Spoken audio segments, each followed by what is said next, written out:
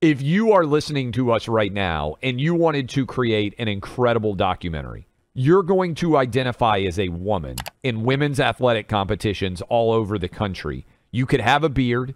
You could be 6'4", ripped.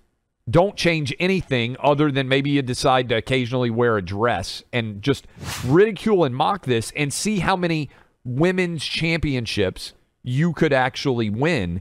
I think it would be incredibly powerful, both for comedy, satire, but also just an evisceration of the lies that you are required to believe if you are a left-wing Democrat acolyte right now. I like doing it in tennis because they're not going to hurt anybody. Oh, I mean, a great tennis player just smoking chicks, like, especially because you could wear like a tennis skirt